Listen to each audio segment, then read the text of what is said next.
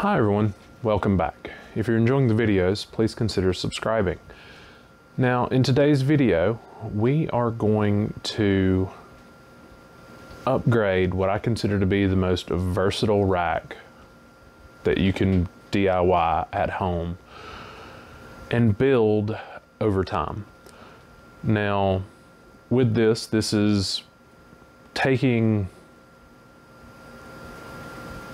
inspiration from the repair of my bull snake rack, where the full tape would not stick to the plastic. So instead, what we did is we riveted corrugated plastic, the same material that they make political signs out of, in place over the top of the heat tape. And this will ultimately prevent the heat tape from being damaged and crumpled up, but also prevent it from wearing, from having the tub slide over it multiple times over the lifetime and possibly shorting out in the future. So as a quality upgrade as well as a safety upgrade, we are going to upgrade this rack, and we are going to do so by taking and putting corrugated plastic over the entire shelf. We're going to leave the heat tape as it is. We're going to leave the full tape in place just because that's going to hold our heat tape in place.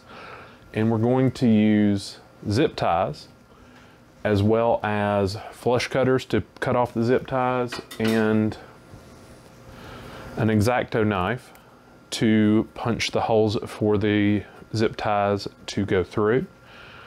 All right, let's do some math, figure out the size of this, the sheets that need to be cut, get everything in place, and I'll show you what it looks like. Now, to proceed with this in the most efficient manner possible, Lowe's has sheets of corrugated plastic that are available in a 30-inch by 36-inch rectangle. And we, at least with the rack that, or the shelves that I use a 17.5 by 47-inch internal size. So to most effectively fill the space properly, as well as use the least amount of plastic sheets, there are two ways to cut these sheets. So again, we have a 17.5 inch by 47-inch space that we need to fill. By cutting this sheet this direction and cutting the 36 inches in half, we have 18 inches, which is then used to fill this and go over 30 inches. And then we cut this other half of the board in half again, which gives us another 15 inches to go across, leaving only a 2-inch gap, or an inch gap on each side, which you never use anyway.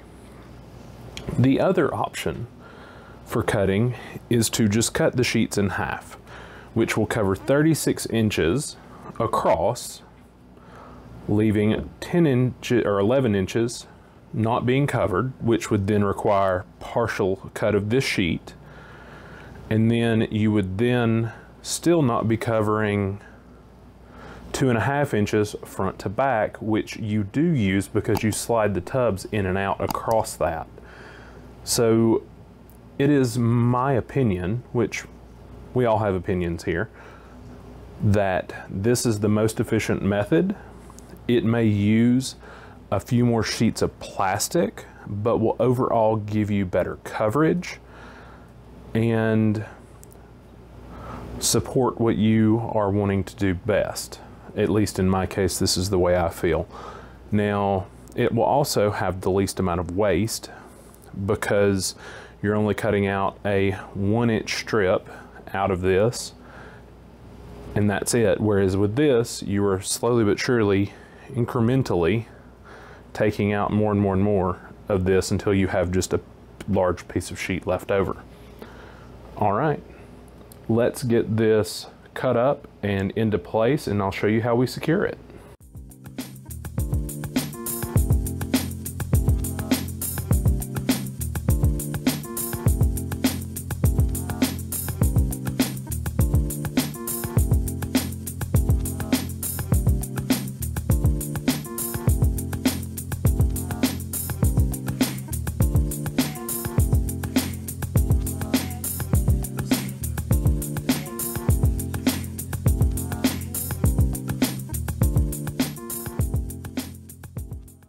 Now that we have the sheets cut for the rack, I should mention that this took 7 sheets to complete, and those sheets from Lowe's cost $10.48 a piece. So this is roughly an $80 upgrade depending on your taxes in your area.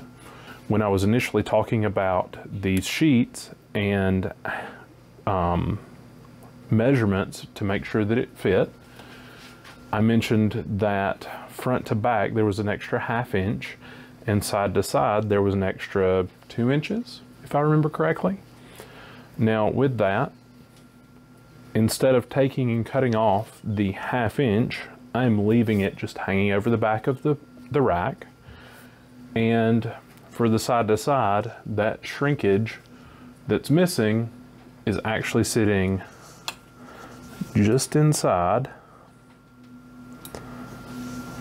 of the posts, and they're welding for the shelves themselves, so it fits perfectly. Now that we've cut all of our panels, it's time to secure them, and to do so, as you can see, for each panel there is a zip tie in the front and a zip tie in the center, and the front zip tie prevents the panel from moving left to right. The center zip tie prevents it from moving front to back. This is one heck of an upgrade. So this rack is now completely and totally protected for the future. I never have to worry about the tubs rubbing a short into the heat tape. So this is awesome. Now, is this a necessary upgrade to the rack? My honest answer is eventually yes. Is it necessary from day one? Honestly, no. But I love this. It's awesome. It took me 2 days to get this done. It is extremely tedious to do it and secure it well. Next time, because I have another rack to do this, or 2 racks to do this on, I'm probably going to figure out a different way to do this, because this was just too much. It took too long. It's beautiful, works well, but it took too long. Thanks for watching the video. If you like what we've done, please remember to subscribe. And also, consider checking out either the playlist or the video that is shown on the screen. Have a great day. Bye.